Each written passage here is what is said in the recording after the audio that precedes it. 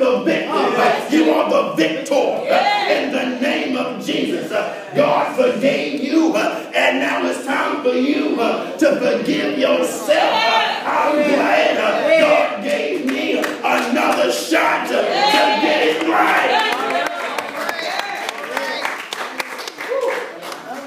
The Israelites, watch this y'all, in the Old Testament had another shot at getting it right.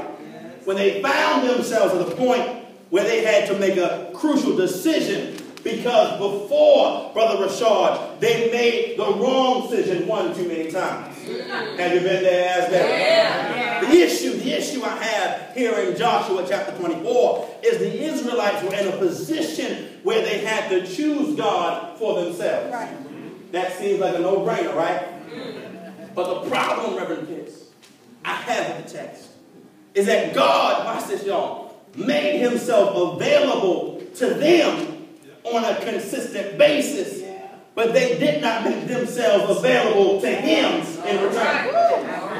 Oh, I could help somebody right here. Don't you hate it, beloved, when you always extending yourself for other folk, riding them around, not asking for gas money, they always calling you, talking to you until your ear fall off the phone, and not letting you get a word in edgewise. Haven't you been there before? When you extended yourself to other people, and they can impart their crusty lips to say thank you. That's what is going on in the Texas movement. The problem is every time the Israelites found themselves in a crisis, they forgot to tell God thank you. See, God got them through every pain. God got them through every bad spot, and they never acknowledged God. See, the background of the text, beloved, explains how the leader of the people, Joshua, saw the Israelites come through so much mess before that he truly believed the Israelites would now worship God on their own. You know, it would make me so irritated if I came in here on a Sunday morning after 5 years of pastoring and the choir just sitting there talking to each other.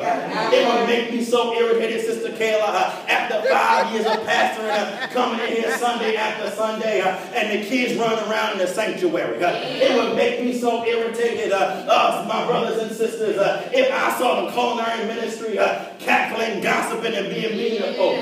Because after a while, if you're in God's presence, something got to change. You may start out on the bad side, you may start out below, but if you for real about this thing, after a while, you're going to enter into his gates with thanksgiving. You're going to enter into his courts with praise. You're going to be thankful unto him and bless his name and know for yourself that the Lord is good. After a while, the light bulb got to go off. After a while, I got to click for you. This ain't no place but praise and worship and service. I ain't got time for your notes. I ain't got time for your text messages. I ain't got time for your gossip. This thing is between God and me, and we need to grow up in the way we praise and worship. By now, we should be able to worship God on our own. We don't need a pretty bulletin. We don't need a hymnal. There should be a hymn in your heart and a praise in your spirit. Not by the time you get to the door, but by the time you get to the parking lot. You should know God's there. God, I came here to praise you. God, I came here to lift you up. God, I came here to magnify you. If nobody else does it, I'll praise you all by myself. You think that good. It's second nature to me. See, if you wake up praising God, you ain't gonna wait for opening hands. If you go to sleep praying to God, you ain't gonna wait for Brother God to pray. If you walk in the door, in the schoolhouse, thanking God for another day, you ain't gotta wait for Pastor Whipple to preach anything. You ain't Pastor Whipple, catch up to where God got you. You ain't gotta wait for Sunday morning, gotta wait for you. When your worship is second nature.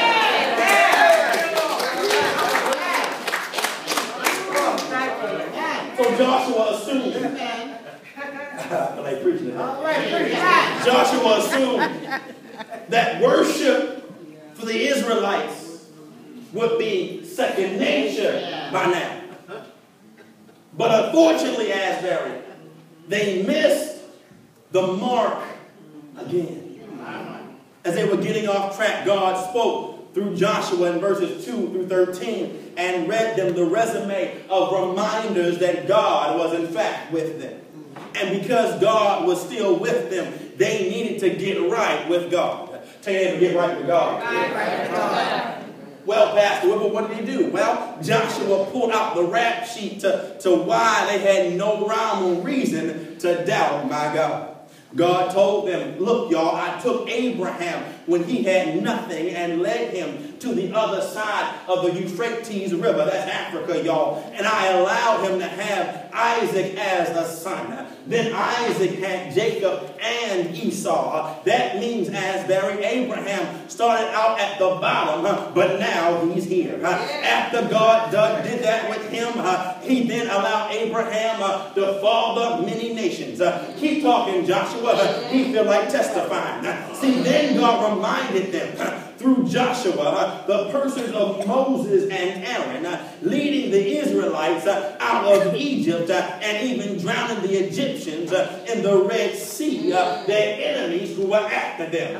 That means, beloved, their enemies were running after them, but God allowed their enemies to stumble who were in pursuit of them. Keep talking, Joshua.